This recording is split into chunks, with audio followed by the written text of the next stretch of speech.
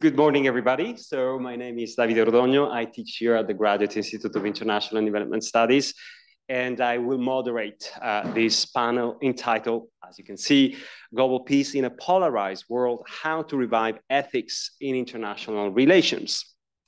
Now, allow me to introduce our distinguished panelists, Melissa Parke, Executive Director of ICAN, former Australian Minister for International Development, Corinne Momal-Vanian, at my right, Executive Director of the Kofi Annan Foundation here in Geneva, Hind bint Abdulrahman al-Muftah, she's permanent representative of Qatar to the United Nations office at Geneva, and Miroslav Cerar, Professor of Faculty of Law, University of Ljubljana, and former Prime Minister of Slovenia. As a policy dialogue event, we really aim to have a dynamic and engaging conversation with our panelists, offering substantial reflections and solution-oriented recommendations. Let me tell you a little bit about the modus procedendi, what is going to happen next. I will ask the four panelists three vast, broad questions, and deliberately so. They will reply to each of them, one after the other, for 2 or 3 minutes maximum, and then I will let the panelists have a conversation on each of these questions for a few minutes, and then I will move to the second and third questions. And then we will have enough time to, in the end, to open the floor for question and answers, as explained before by my colleague. I remind all of you that the title of our panel is Global Peace in a Polarized World, How to Revive Ethics in International Relations. And my first question is really broad, vast, and in a way simple and difficult at the same time. And since I was born in a completely different era, in a different century, where everybody kept saying that the world was very polarized, I just wanted to hear you on the difference between yesterday and today, and what would be your definition of peace? What is the difference between peace and global peace? And if you think that this is an ideal that we should strive for, that will never be achieved, but we have to fight for, it's worth fighting for, engaging for, or if this is something that can really be achieved. Corinne, I will start with you, and then I will reverse the order for the second question. Please. I come from the same era as you do, Davide, I think. And I remember the polarized world, and I can tell you it didn't feel as dangerous or as fragmented as it is today. So I think in this very room, a few months ago, Filippo Grandi gave what is known as the Kofi Annan Geneva Peace Address, which is an annual address. And he started, he's the High Commissioner for Refugees, of course, and he started his address by saying, we live again in a time of war. So I think we are defined now, our era today is defined by war. It is the highest number of conflicts around the world since the end of World War II, and a quarter of humanity lives in a conflict-affected country. So I think we have to take just a moment, a pause, and realize that, I mean, for people like us, we may have grown up in a polarized world, but we grew up also believing that we were overcoming war, that war was mostly something of the past, and it may have been very naive. So we now are right in the middle of a time of war, and these are conflicts that are more severe in terms of civilian death than many in the past. They are longer conflicts, and they are waged in a way that shames us all, especially since we just commemorated last week the 75th anniversary of the Geneva Conventions, but the way that conflicts are waged today make a mockery of the Geneva Convention. So I'm not a gloomy person at all, by the way. I'm quite an optimistic person normally, but I think we have to really face reality that this is, yes, a polarized world, but it is mostly a fragmented, violent, and unruly world. Miro. Well, first, I would like to thank you for the invitation. Then about the notion of peace, maybe I would say that it is, of course, an ideal which cannot be reached in our lives in this world, but maybe in transcendence, yes, but this is another story, more philosophical, spiritual. I can say that externally, peace actually means absence of violence, absence of physical conflict, of wars. But internally, it is a state of mind. So even if you have peace at the external level, and we are not at peace with ourselves, if we are, let's say, if we live in fear, if we have other conflicts within ourselves, we are not living in true peace. So it is very important to work on both levels, of course, and we will be talking more about this external level today. Secondly, I would like to say that if you have such a noble goal like peace, which is a clean goal, you must also employ clean methods, clean tools, so to say, to take the very clean path toward this goal, if you want really to keep it like that. Because if you take a muddy road, then you will bring some mud to the goal, and the peace will transform into something else. Maybe for some time, you will reach some peaceful situation, but then something worse will follow, definitely. So in my view, it is very important that we do not think in terms of fighting for peace. I mean, sometimes, of course, we fight. We do all we can. We strive for peace in all ways we can. But physical fighting is not something that can bring lasting peace. It is a wrong approach. And this is why it is so important that world leaders of all kinds, not just political leaders, but also others who have influence and impact on the people, on the world population, should learn about this more. And this is why education, not just for children and youth, is so important. We all must educate ourselves with more knowledge, with more holistic knowledge about these issues, because only if we understand that peace can be, let's say, in a relative way, achieved more successfully and broadly, we have to be less violent. We have to learn how to listen to others, how to have more dialogue, how to nevertheless even step back a little bit to allow for space, which would bring more harmony, because peace basically is harmony. Okay, I will stop here now. Okay, thank you. Lisa? Thank you. To me, peace is a child in Gaza being able to go to sleep with a full belly, looking forward to the future, and without having a fear that they and their entire family will be wiped out in a bomb on their house.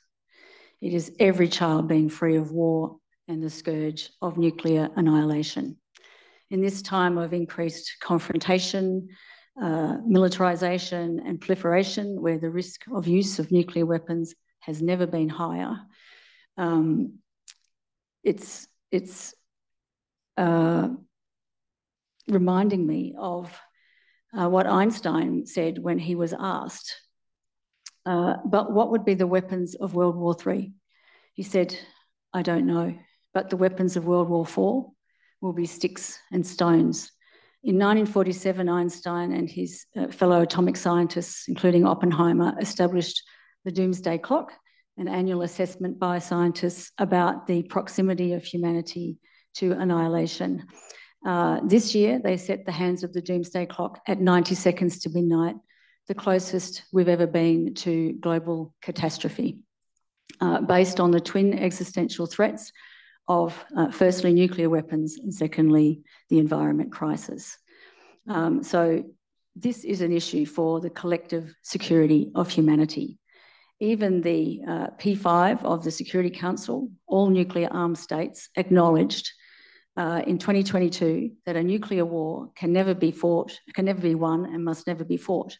Yet, in an astounding failure of leadership and ethics, they cling on to their nuclear weapons and they promote the false message that these weapons of mass destruction are keeping us safe and secure when they manifestly are endangering all of us. The second thing I want to say about peace is that, similar to Miroslav's view, is that peace is about understanding that everything is connected, that people, animals, all of nature are connected, and that there's a natural balance that must be respected. That what we do to others, we ultimately do to ourselves. And this is something that Indigenous peoples around the world have always understood. And tragically, they are the ones who have been the primary victims of more than 2,000 nuclear weapons tests around the world, of which successive generations are still suffering the catastrophic health and environmental consequences. Nuclear weapons are the only devices ever created by humans that have the capacity to destroy all complex life on Earth. It's no accident that the UN Secretary General, Antonio Guterres, has said that nuclear weapons must be eliminated, that his #1 recommendation in his new agenda for peace is the elimination of nuclear weapons. The elimination of nuclear weapons must be seen as an essential part of respecting and protecting the planet, the climate, humanity, and all living things. And it must be a part of ensuring a sustainable peace. Thanks. Thank you. Hind. Thank you very much and good morning, everybody. Let me start by answering the question of global peace. To me, peace is not only about the absence of war. Also, I agree that we are living the war and witnessing on a daily basis. But it's also the absence of inequality and injustice, which unfortunately, yes, we are living in a polarized world, but we are also witnessing on a daily basis a double standard when it comes to human rights, when it comes to environmental change, climate change, and all these other issues. And we are living also in a very politicized world. Needless to mention examples, I'm sure that you can see it based on the daily lively killing of people in Gaza and how do they suffer on a daily basis, not only killing soldiers and militaries, but also innocent women, children, journalists, patients, doctors, and so on. And this all while the whole world, global community, the global civilization watching such murder without even taking any actions, including the UN Security Council. Now, this is how to do with the global peace. Now, if I may go back a little bit in order to reach also the global peace, to elaborate a little bit about the ethical questions. Indeed, we have to ask ourselves, how do we live? And this is actually Socratic questions. And just to let you know about that, the Prophet Muhammad, when he started as a messenger, he said, I was sent to perfect the good ethics and morals. But when we ask ourselves, how can we do that? What kind of morals do we have to follow? What kind of ethical standards we shall choose? And indeed, is ethics and peace is about choice? Let me share with you this scenario, and I will leave it to you to think about. Let's say my mother is sick, and I cannot afford her medicine. So I walk in the pharmacy, I take some medicine where the managers even will not notice that it's been taken. Am I thief? Am I bad woman? Or am I good daughter and rescuer and hero? Answering the piece itself, it has to do not only with whether it is my choice, my decision is ethical or unethical. It has to do about the surrounding community, the social arrangement, the politics, the regulations, and so on. And then we have to ask ourselves, what's wrong with this community that will leave this patient, this woman who cannot afford her medicine? leave her alone, and then we judge her, or we accuse her that she's a thief or that she's a stealer. So going to the peace, it's all about, we cannot do it individually. It's need a collective action from governments, from international institutions, and so on, until we as individuals. It has a lot to do with rules, regulations, the systems and institutions, the whole system where we are living in. Going back again to the global peace question, yes, I agree with all of you what you have said. We are really living, if I may say, crazy world. It's not only about war, but it's also about different polarization. But probably the two phenomena that you mentioned, and how it's really affecting our lives when it comes to peace, the invention of nuclear weapons and how it's really impacting our lives, and then the interdependence economic ties that will affect our sovereignty as individuals, our sovereignty as countries, because the internal public policies and even the external, it's not limited anymore within our borders, geographical borders, because at some point, as a sovereign country, I'm enjoying my sovereignty, but at some point I'll find myself by force, no choice, that I have to accept cooperation with international forces, because I'll find my demand, my whatever, it's been met by external forces. So in this case, we are talking about global peace and how we are supposed to, it's all about international cooperation. I hope I didn't exceed my time. Thank you. No, it's good. And before getting back and trying to trigger the conversation between the four of you, I would like to start by the word of the Prophet and the idea of perfecting, which is this idea of striving for peace in this particular case, and global peace, which resonate with me an awful lot. And I thank you for bringing this into the conversation. And Miro, you also refer a couple of times to the spiritual part of things in your initial statement, but I also saw a number of complementarities in the things that you said, because, for instance, Mira and Melissa, you referred to balance and harmony, and I was also very struck, or maybe not so struck, by the fact that the four of you in different ways also referred to the planet, climate, environment a number of times, and this is something that struck me. And I also saw, complementarities or points of convergence between what Melissa and you, Corinne, said. Paradoxically, well, bringing up the nuclear threat, there is something which might not be easy to understand for younger generation that have not my age. Paradoxically, this ultra-polarized, very nuclear world I grew up with, and some of us grew up with, seem to be working towards peace, but you repeated a number of times that today we live in a more dangerous world, which is fragmented. So I was wondering whether it is the fragmentation, which is a fundamental obstacle to anything like a ideal global peace, and I let you interact as freely as possible. Who would like to start? Corinne.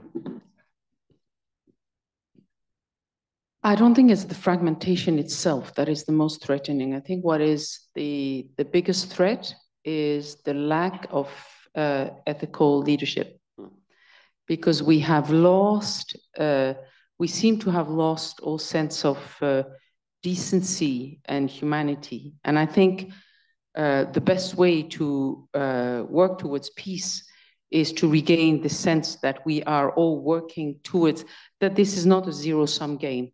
In many ways, the Cold War was a zero-sum game, and yet at some point, the big powers were able to join forces for some bigger causes. And at the moment, I really see, whether it's in the United Nations or other fora, I really see this mentality of zero-sum game really regaining ground. And there is something that Kofi Annan said, which I think really symbolizes what we should be striving for. He said, we must all share the pain of all those who suffer and the joy of all those who hope. And I think if we manage to regain this sense of what is it that we are looking for as human beings, then we're back on the right path. So it's not so much the fragmentation, but the fact that we are maybe so much enamored with power that we have lost this sense of profound humanity that we share, all of us. Okay. First of all, when we talk about how to revive ethics in international relations, it somehow implies thinking, this implies thinking that there was more ethics before. I mean, now, you know, we have 8 billion people around the world and a lot of technology. And we have this impression that we are more developed society, but basically, you know, our civilization is still at a very low moral level. It hasn't made much progress during the history we know, although there are some good things I will mention later. So we must be realistic about that. Just in the last century, we started 2 world wars, followed by the Cold War and several other wars. The last one in the Balkans, in Europe, now we have Ukraine, etc. Not just elsewhere in Africa, Asia, so also in Europe. I mean, it started here, in a civilized Europe, etc. So we must be very careful about ourselves, where moral is still very low. And that's why knowledge is so important, because it is a long run, I would say, project. If you want to have more peace and more ethics, generally, you have to start with education. And the leaders, as you said, ethical leadership is very important, because if you don't have role models among the leaders, then it will not work. On the other hand, we've made some substantial progress in certain ways. For example, human rights, doctrine, practice, the concept of the rule of law, modern democracy. These are some modern achievements which brought about more, I would say, more ethical society, at least to some extent. But of course, we have our ups and downs here. And I agree that we are on the brink of a great war today if we continue like this. So we urgently need to do something, and I agree with everybody here. We are very much in harmony about our arguments, but I fully agree that we need more ethical leadership. That means that especially political leaders should be under much more ethical surveillance. There should be much more. I don't know.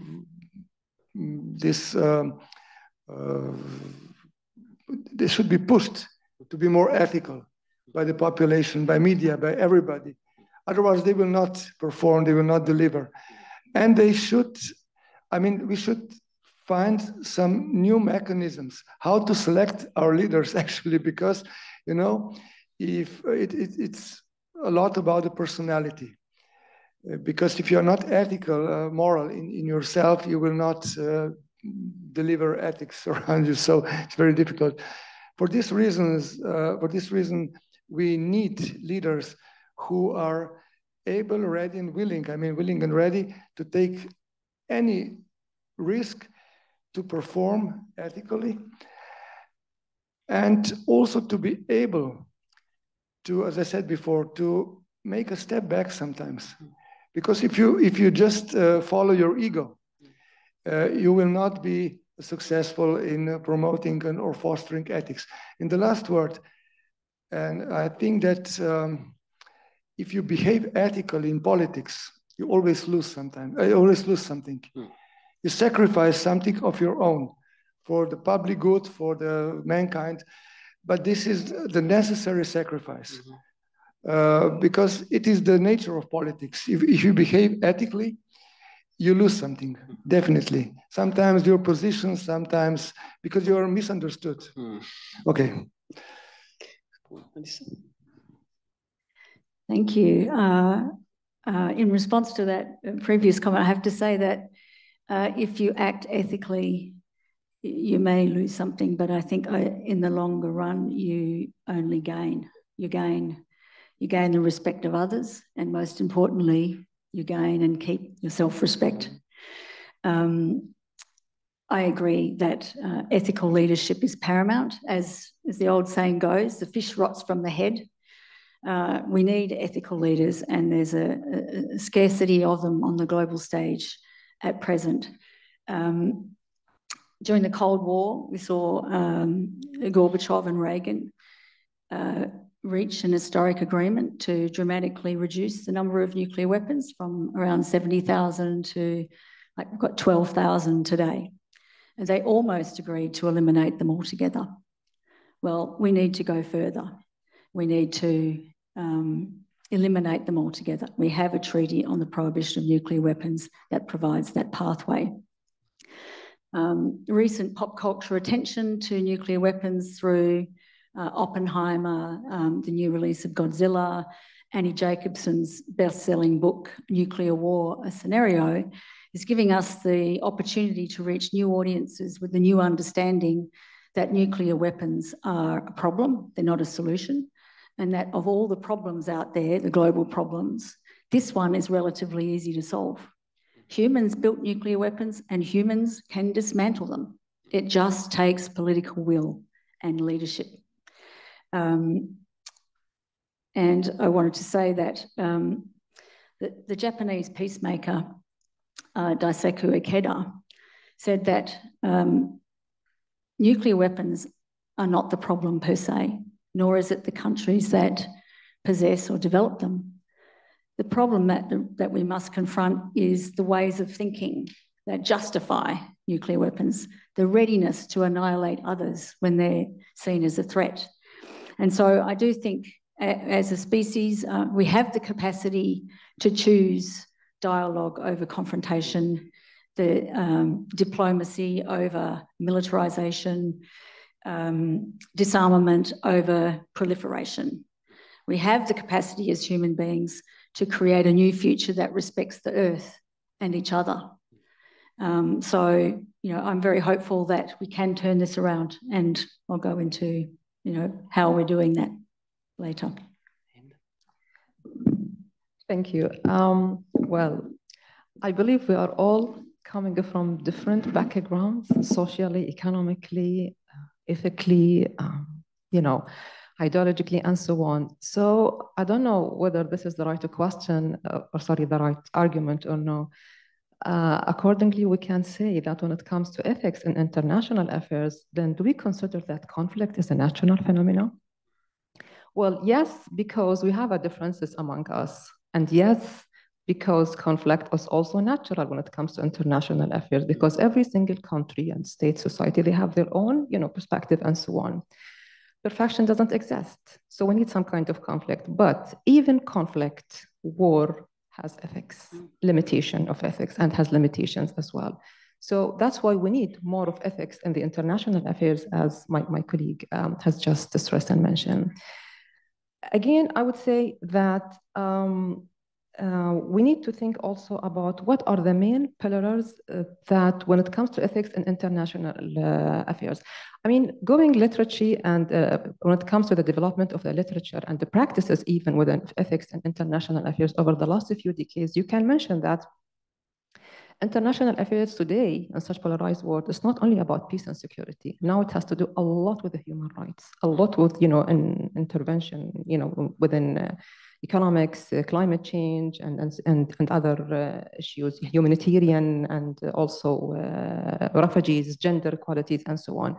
So having said that, I believe that we need to focus on those pillars. I mean, basically, I'm talking about the protections of the human rights. It is the nation's responsibility to be in charge about protecting the human rights, not only within their own internal borders, but also whenever they interact with external forces.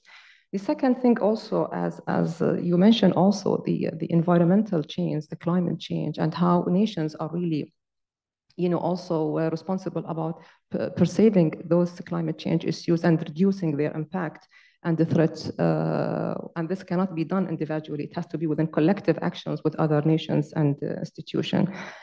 social justice. Nations are expected also to work to creating more just and equality for their people, but also for other nations whenever they have, international cooperation. Also humanitarian intervention, like we've seen it for nowadays within such conflict taken over, and we don't have the choice anymore. So I mean that the occupying countries or those conflict, armed or whatever, they will refuse to cooperate with international. They have to do it without any options. So also nations are expected. In addition, also to the educational, the awareness, the training, more specifically of the potential future leaders. I mean, here we should invest more because they have to be more open to ethics and how they limit their actions, specifically when it comes to international affairs. I thank you very much for this. I just wanted to, it's the perfect segue because exactly my second question would have been to give some policy-oriented examples of where do we see or whether we do not see ethics in international affairs. And you have just given 3-4 examples of that. So I thank you very, very much. I will ask the same question if you can address. So really, what is the place of ethics in international relations, if any? And I already know that for all of you, for all of us, there is a clear place for ethics in international relations. And you have already started addressing this particular question. And so if you just like Hind, could the rest of you expand a little bit on some policy-oriented examples that have to do with your line of business, with your background, with your experiences as policymaker or specialist? Melissa, shall we continue with you? And then Miro? Thank you. I see ethics in upholding international law rather than some undefined rules-based order.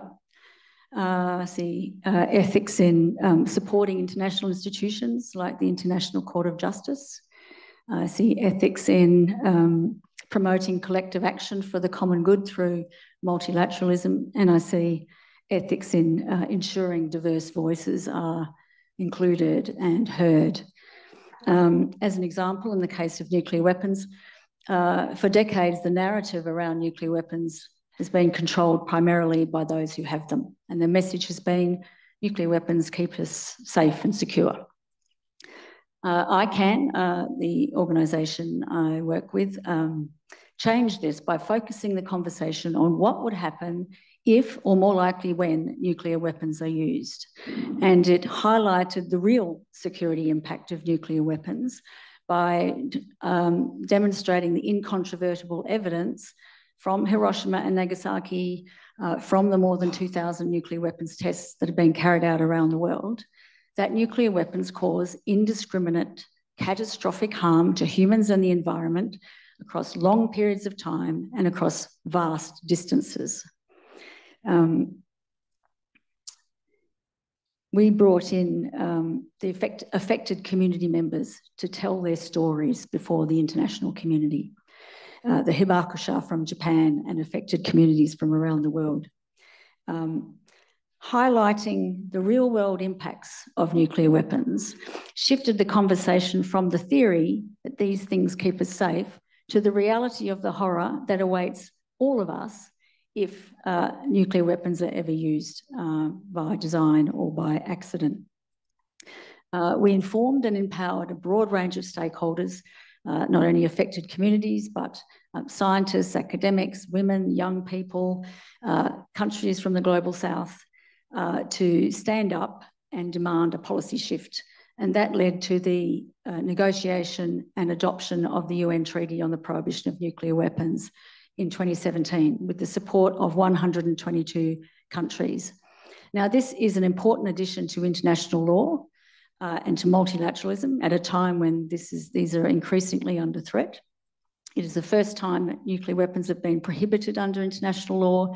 It is the only treaty that provides for victim assistance and environmental remediation.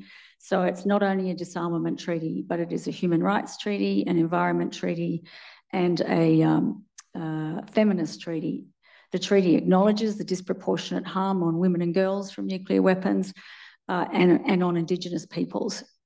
It is democratising nuclear weapons debate by taking the debate out of the hands of the nuclear armed states, including the permanent five in the Security Council, and bringing it to the General Assembly where every country has an equal vote. And the process is participatory and inclusive, and the voices of affected communities are centred.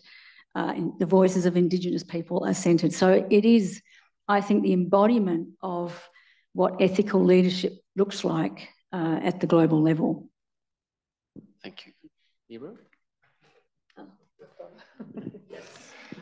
So I will not repeat what we've just heard. I think that there is a lot of ethics in the world, in international relations as well. So we must not be too pessimistic about that, because you know, the quantity of ethics in the world is still bigger than the evil part, you know. It's always like this, but we mostly see the bad things, you know. We comment them, the media, of course, inform us about them, and then we get this impression, but we must not be too pessimistic. On the other hand, of course, there is a lot of space to improve, for improvement. And we were talking about ethical leadership, of course, yes. But, you know, we must not forget about the people as such, about us, because there can be no ethical leadership if there is no corresponding effect on the side of the population. So if the people don't understand, if they don't know what is ethical, if they are not willing to adapt to ethical ideas, and so the leaders are without any power to do this. Now, if you are a dictator, you can do many ethical things, but usually dictators don't. I mean, but if you are a democratic leader, you need support. You need support by your citizens, and they will not give you support if you try to be very ethical, because it will go to the extent of their, let's say, living standard. And so, for example, you know, all our endeavors for against gas emissions, against pollution, against climate change, I mean, to do something, it's very difficult. If you make some radical ethical decisions, you will not be understood. It will not be well accepted by the population. You will lose people will simply lose trust in the government. You will lose your position. You will not be able to continue with your project. So this is a very tangible relationship, especially in democracies. But of course, as I said, it had been said, any such attempt which brings some certain sacrifice on the part of the politicians, leaders, will bring very good things, very beneficial things in the long run. So it pays off, it is important, and this is crucial for the survival of the mankind. Yeah. Okay. Thank you, Corinne. First of all, I just want to say that Miroslav has pointed something very important about the dialectic relationship between ethical leaders and their people, and the fact that people must be encouraged, of course, and must be given the means to select ethical leaders, but they must also hold their leaders accountable. And it's really difficult sometimes, but it's really the crux of this relationship. It's not only about heroes who will lead us in an ethical way. It's really our responsibility as individuals as well to make sure we have the right leaders. But I want to give 3 policy oriented examples of ethics in international relations. I think one is about manifesting solidarity in international relations. And I want to contrast what happens with HIV/AIDS 30 years ago and what happened with COVID just a few years ago. And the fact that, and I'm sorry if I always come back to Kofi Annan, because that's part of my job. I mean, but absolutely okay. You know what Kofi Annan did with with setting up the Global Fund, which is based here, of course, in Geneva, on HIV, AIDS, and TB and malaria, was really making sure that everyone was collectively responsible for providing access to antiretroviral medicine to the millions of people in Africa who were dying from HIV/AIDS. And he was able to bring people around the table, the big pharma, the community leaders, the political leaders, in a way that nobody had before. And then you contrast this with the difficulties that WHO is having in negotiating a pandemic treaty today. It's, you know, they have to extend their negotiations month after month, year after. They're not getting there. There's not this sense of solidarity. So this is it can be done. But I'm not saying this to bring people's morale down. I'm just citing actually positive examples. It can be done. The second is about caring, so not being indifferent. Again, what is shocking, I find today, someone pointed out recently that what happened in Darfur 20 years ago and what happened in Darfur today, more people are dying in Darfur today than 20 years ago. I went to Darfur with Kofi Annan 20 years ago, but more people are dying today. Who cares? Who is talking about it? That, you know, the George Clooney was like all over Darfur and this, we must do this. Who is talking about Darfur today? Nobody's talking about it. More people are suffering. So you have to have a groundswell of caring, you know, and make sure we don't fall into indifference. And the third, and in the case of Darfur, again, I mean, you know, obviously things fell apart later, but the international community came together. There was a peacekeeping operation and so on. And the third one is really about bringing back optimism, precisely. We need to have this sense that we can do things together, because our leaders at the moment are sort of depicting the inevitability of war. You know, and we're just like on a conveyor belt and there's nothing we can do about we can't fall off it. We're walking towards war and there's nothing we, you know, so we have because it's inevitable, we have to prepare. So we have the highest military spending ever, you know, 9th consecutive year of increase in military spending, according to the Stockholm Institute of International Peace Research Institute. But we have to bring back this sense that we can work together. We have to show that peace actually works. There's a lot of excellent work being done at ground level by different organizations, many of which are based here in Geneva, to build peace on the ground. So all this, but nobody is looking at that. And by the way, states are completely underinvesting. I mean, the funding for peace work has decreased tremendously. So we have to bring back the sense that we can make peace work. You know, we have fantastic example in the past of, you know, the Secretary General, Antonio Guterres, was recently mentioning how elated he felt when he was then a Portuguese official when Timor-Leste became independent. And I went to Dili 20 years ago at the time of the UN intervention there, and there was this sense of optimism that things were going in the right direction. So solidarity, caring, and optimism, I think, is how we bring ethics back into international relations. Solidarity, caring, optimism. This is also something that I heard in different ways in the words of all of you. I'm also struck by the fact that the four of you gave positive examples, which is something that I have a hard time persuading my students to see, because, and I fight every day, probably like the rest of you, I fight against this idea of inevitability that you mentioned, which is highly problematic, which I start seeing how it could be related to ethics. Another thing, and I starting, you know, taking away points that could be useful in order to make sense of this panel and of this first time together this morning, is also the role of education and the idea that is not a God-given leader that is going to,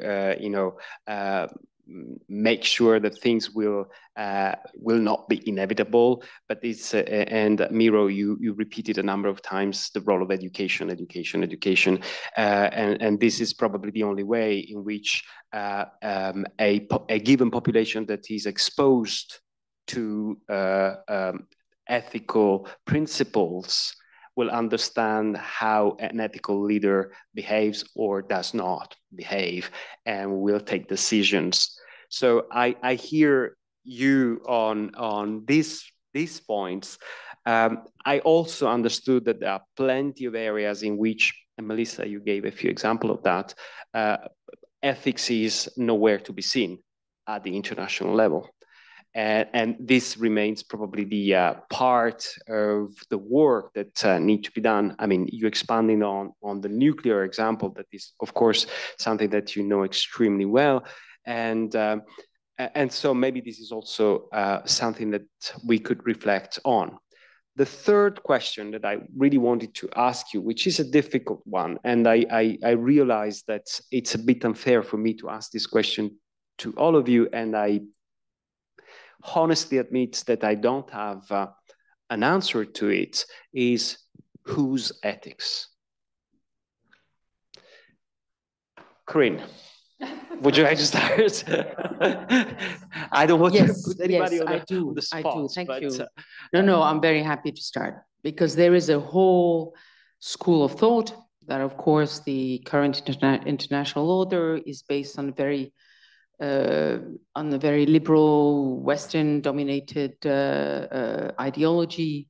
And I really want to push back strongly against this, because the Universal Declaration of Human Rights, the Charter of the UN, were drafted jointly by lots of people, including amazing women from the global South. So it's not a sort of European male idea of things. There were amazing women from the global South that made sure that important things were included in this document. So of course, there is a total and unethical balance of power in the United Nations that derives from its charter and the veto power in the Security Council. But however, I think I really challenge anybody to read the Universal Declaration of Human Rights or to read the Charter of the UN and to say, these are not my ethics, really. Because it's, the human being wants peace. The human being wants good. The human being is not intrinsically violent. I mean, the society constructs violence, but it's not. So I really think we have a multilateral system that needs to evolve because of the imbalance of power, because a lot of young people don't feel represented by international organizations today, and rightly so. However, the fundamental ethical ideology, if you want, underneath it, which is the Universal Declaration of Human Rights in particular, I think belongs to everyone, and everyone needs to own it. So that I think there are very cynical people who are trying to push against these. And we see, for instance, there are norms that have been developed also over the 60, now nearly 80 years of UN, norms for gender equality, for instance, for women's empowerment, that some countries are very cynically pushing back against today, saying these are not this is not my view of the world.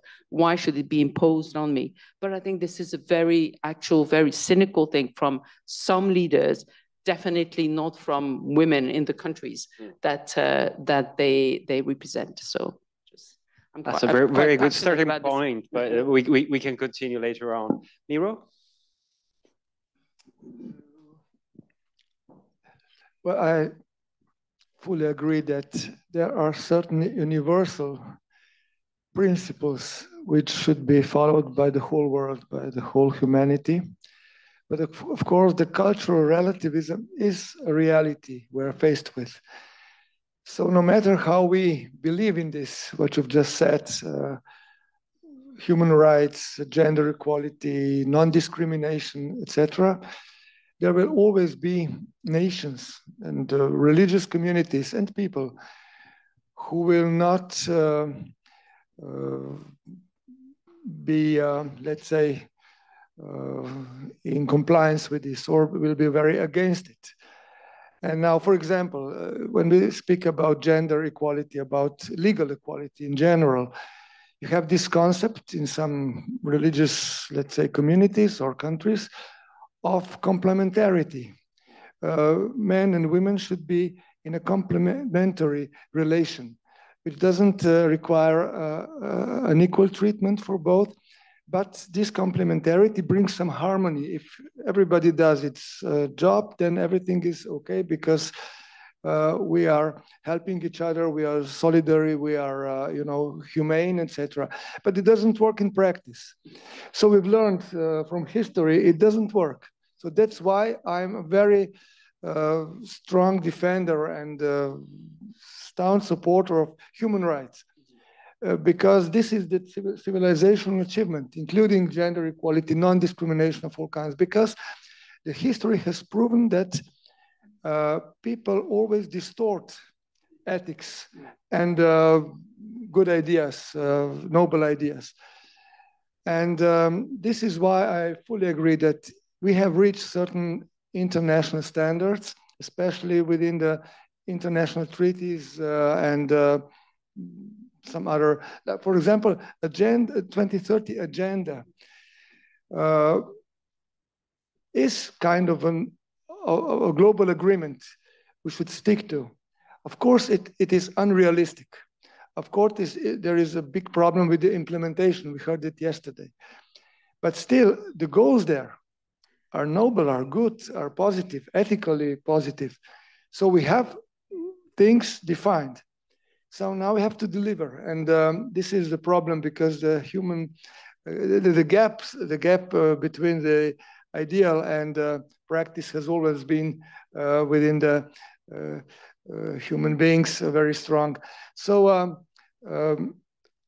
I would finally probably like also to say that what we really need to learn, besides apart to all this we said, is how to respect everything around us, people, animals, the rest of the nature, and the world as such. Because if we start with this respect, which implies some humbleness, implies some, let's say, holistic approach to the world, more sensitive, more respectable, then we will give enough space to start with, let's say, the revival of ethics.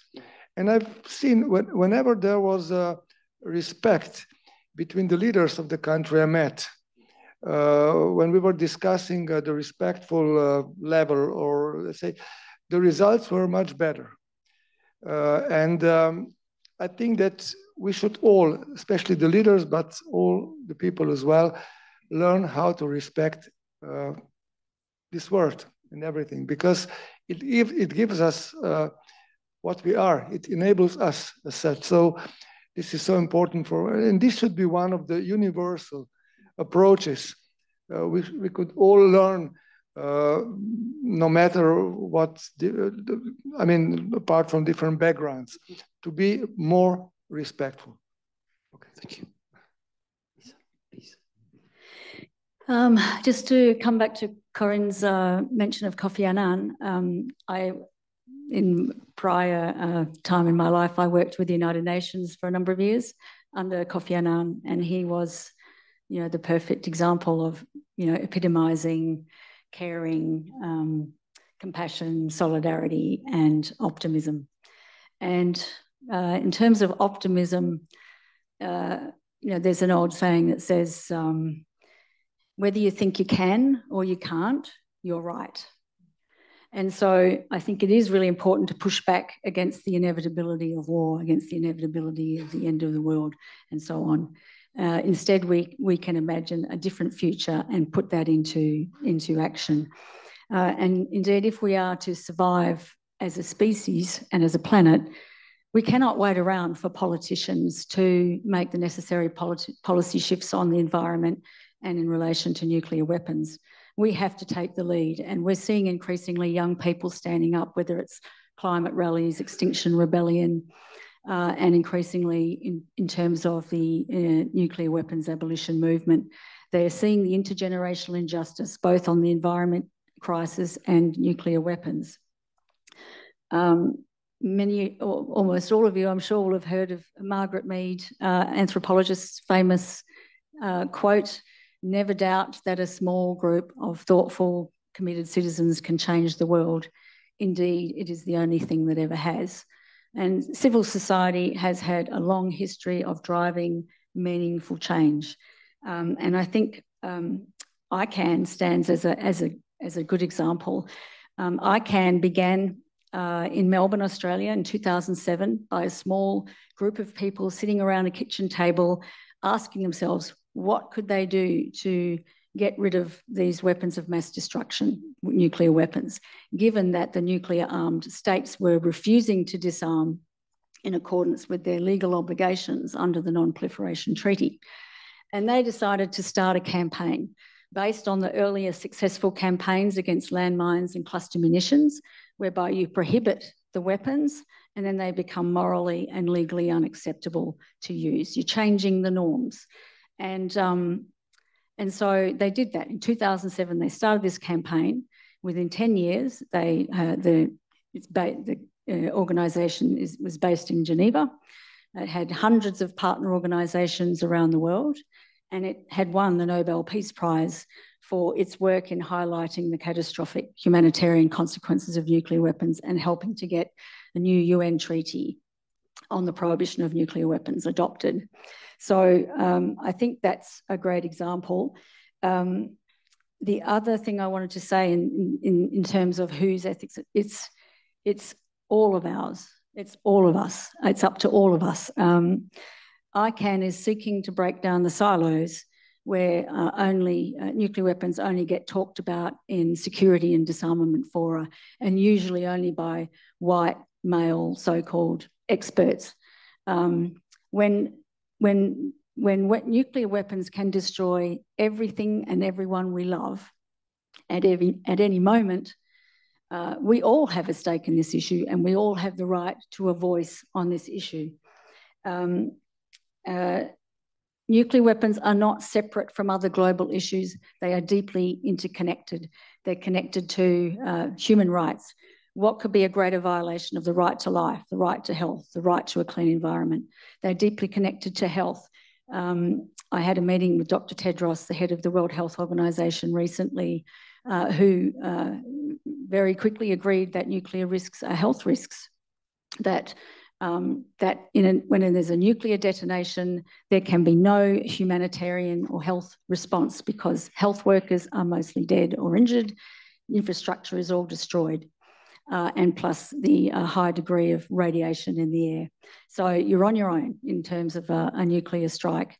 And where there is something that you cannot respond to, and this is why the International Committee of the Red Cross has always opposed nuclear weapons, when there's something you can't respond to, you have to prevent. And the only way to prevent this is the elimination, the total elimination of nuclear weapons. Nuclear weapons are also an environmental issue.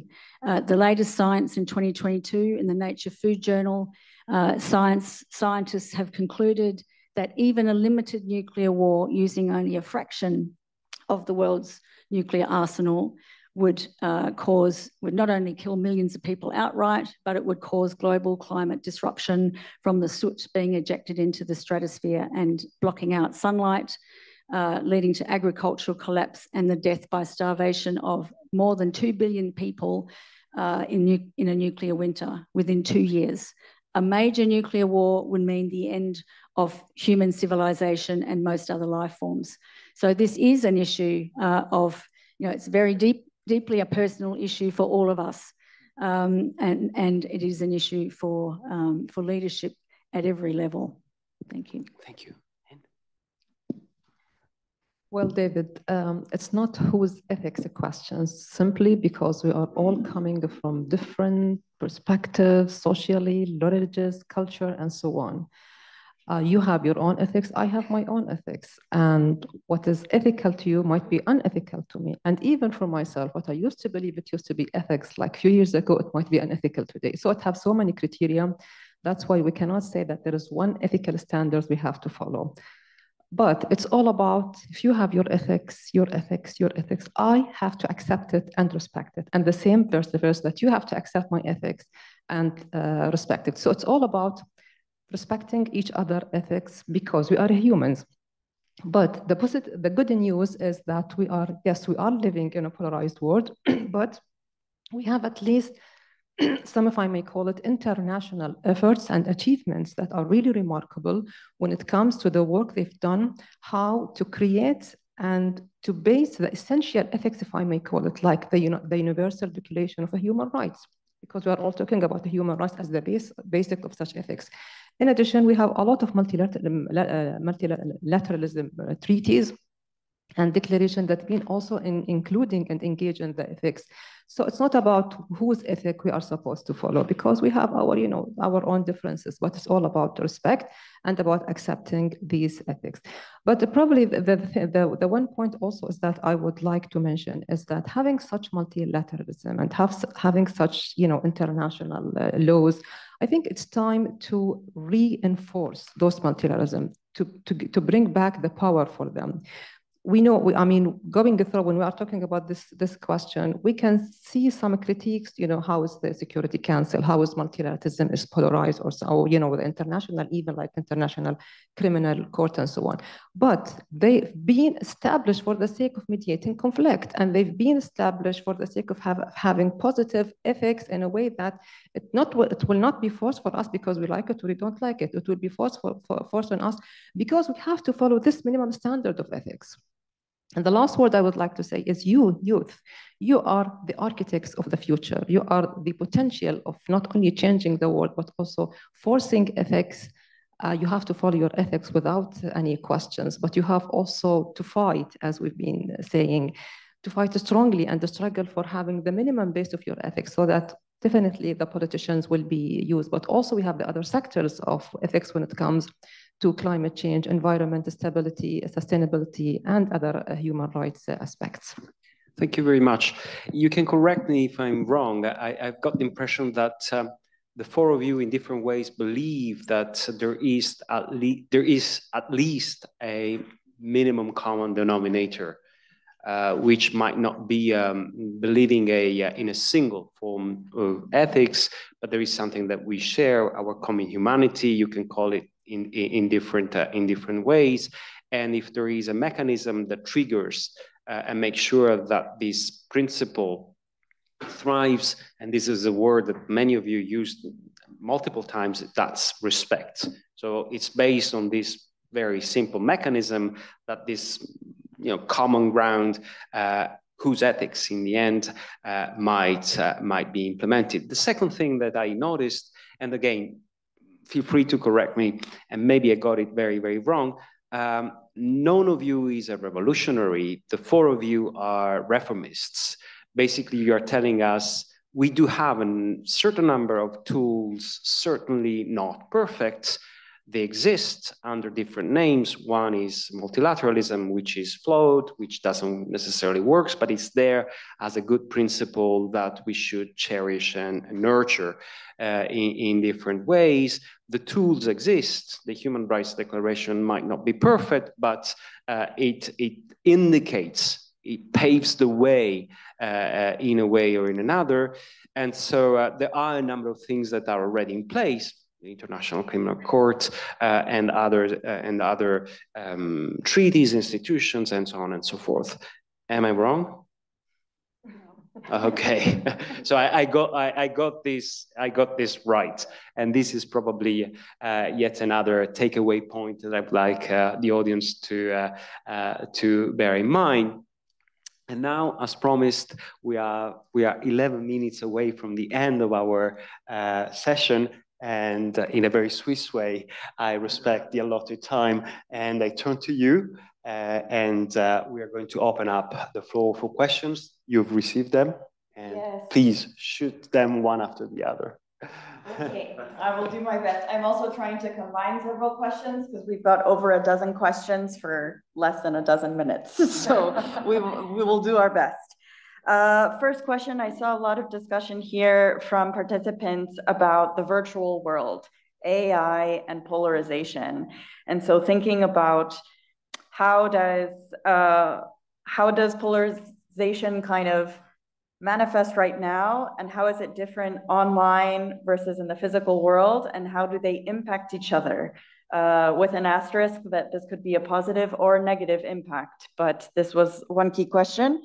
And a second one I'll put in that maybe kind of connects to that and what everyone was last talking about as well, was about conflict, and how in a way conflict or even disagreement is something that's inherent when you have a diverse group of people, because you have different definitions, different values.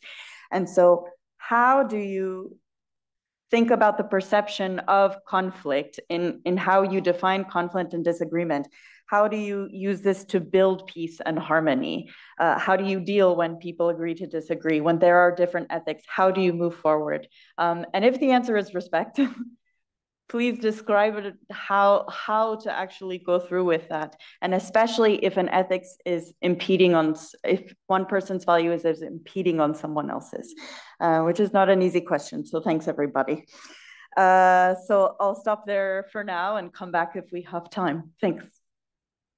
Floor is open, and here I don't indicate any of you that wants to start. Miro, please. Brave. Just came to my mind one thought about this technology, artificial intelligence, digitalization. As long as all this technology, including artificial intelligence, the present point of development, is our tools, it will just multiply our ethical or unethical action. Behaviors. I mean, whatever we do, it will just multiply. So it will be used in military purposes, in, let's say, in the health system to save people's lives, etc. So technology is just a tool in this sense. But if the AI goes beyond that, if it really becomes autonomous in a way, the real AI, then we are in a very great danger. Maybe the greatest, even the biggest danger so far, bigger maybe than totalitarian regimes or maybe even nuclear weapons, because we will not be able to rule over us anymore. We will just be left to the mercy of machines or this intelligence behind them. So this is a very big challenge. And I see that nowadays we are not able to follow all these developments, progress, we say progress, okay, it's basically progress, technical progress, by ethical means. We are lagging behind. It happens so fast that we must really do our best to at least follow this, to prevent, let's say, the very best scenarios. Yeah. So, stop here, not enough. Sure. If I may add, indeed, AI, it's been created, developed by humans. And hence, it can bring us back to the questions about what kind of ethical we have to use, what kind of ethics we have to follow, or to be standard. The good news is, I'm very quite sure about this, is that the ITU is really working right now on having something which they call it ethical standards for AI. It's a very difficult mission, by the way, because what is ethical when it comes to AI, like in the Asian countries, differs from African, European, and so on. And the same thing, if I'm not mistaken, there is also a document called AI Declaration Standard Ethical, something developed by the European Council. I looked at it and it's really looked to be very good. I mean, however we put of standards for AI, we cannot control it because it's developed by a human. So it depends again to the ethics of the humans. There you go. Yes. Yes, please. Going to the question about AI and its impact,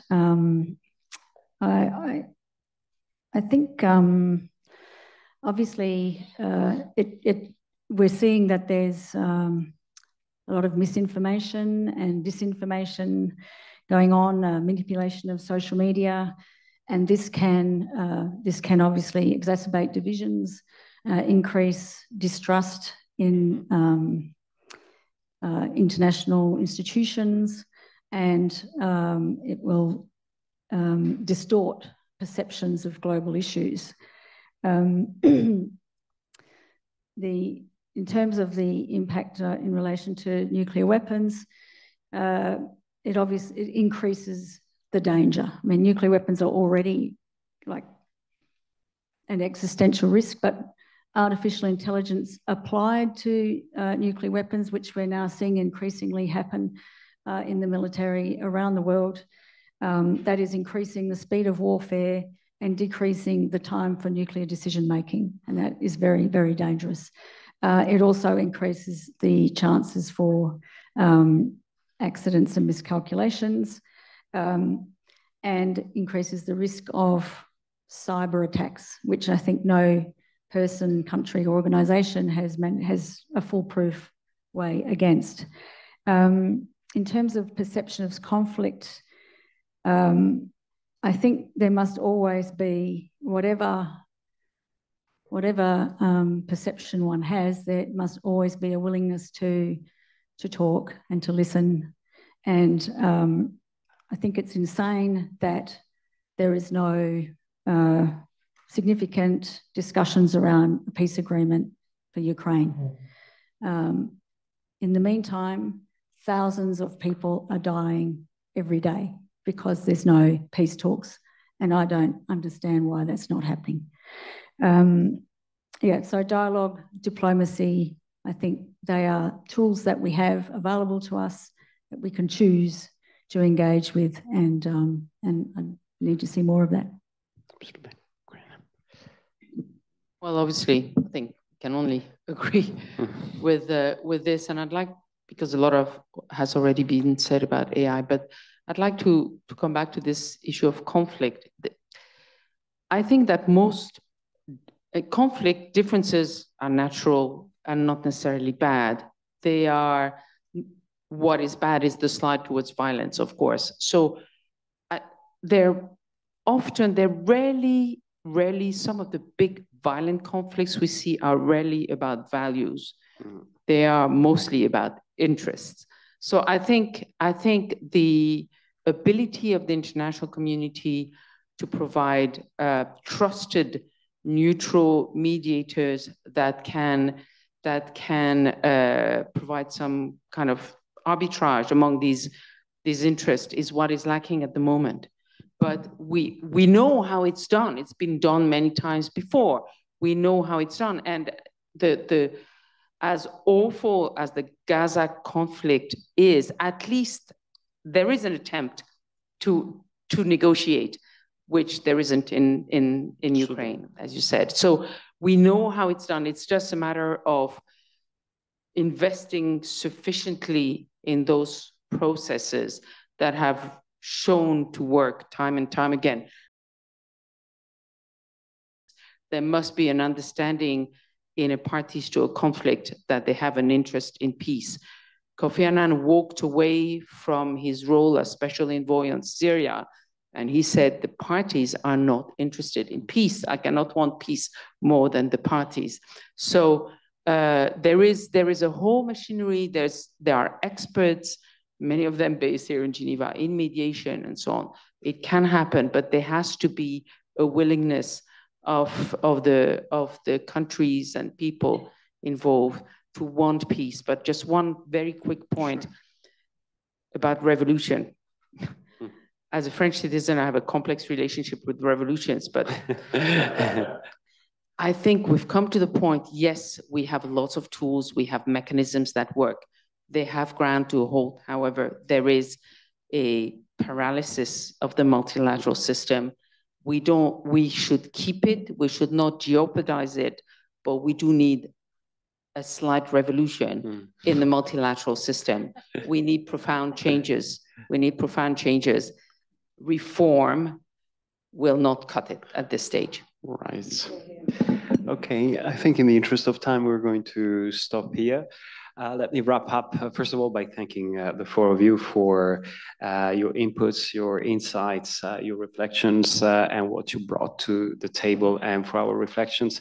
I would like to say, as a teacher of this institution where we're holding this, this gathering, that we reintroduced philosophy and ethics back in 2020, which had disappeared at the end of the Cold War, to go back to this theme, for a number of years. And this is our own personal or collective endeavor to make sure that ethics are there, present, and we keep educating a younger generation of future policymakers. And you pointed to them in before, so that this is going to stay as present as possible and is as a compass in their hands when they will leave the institute. This is how we very modestly contribute to the kind of conversations that we had this morning. And the last word that I would like to add is something that I take away from your interventions this morning, which is a word of hope, positive, moderate optimism, and fight against this idea of ineluctable end of the story. So once again, I would like to thank you all very, very much, and thank the audience. Thank you.